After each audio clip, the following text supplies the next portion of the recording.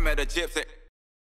Dude, I'm really glad. I was going to ask about the whole CTE thing because I think Dave Mirror's deal was a shockwaves through the industry. Everyone that we know has had concussions, multiple concussions, and you're a guy that's in that category.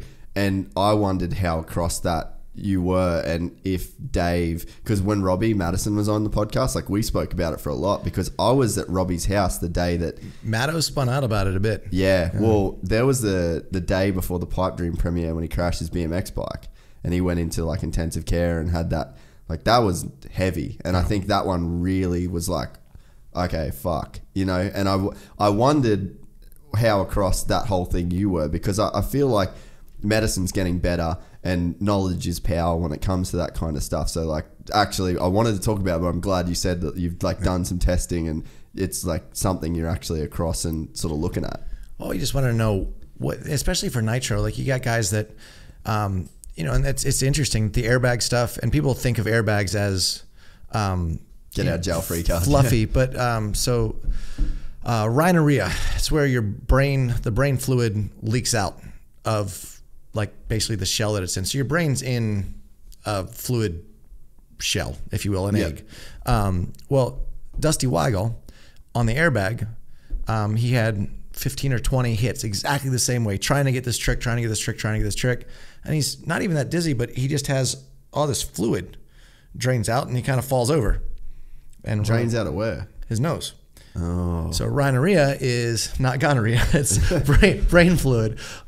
So if you hit the same spot over and over and over again, so they said the highest percentage as far as any sport of CTE is female soccer because you hit headbutt, same spot. They practice over and over and over again. No way. So it's the airbags and the resis that are actually a little bit more traumatic as far as because you can get away with hitting and without like the broken bone. Yeah, well, yeah, you're like, oh, that just rung my bell a little bit. That rung my bell a little bit. But those are the impacts. So boxing, Dave was a boxer. And I don't know how many people knew that. I mean, people knew a little bit. Really into it, huh?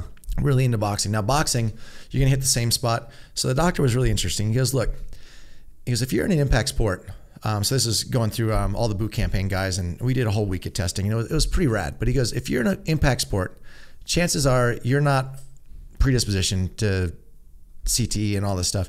But he goes, if you ever have 2 hits exactly the same in exactly the same spot there before it heals, there's 100% chance of brain damage.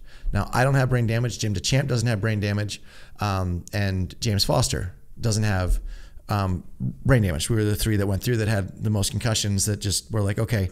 So I probably can't talk about those guys much what's going on. But anyway, so all of us were good there. They said, look, you stay active. They said, look, your brain is a house, right?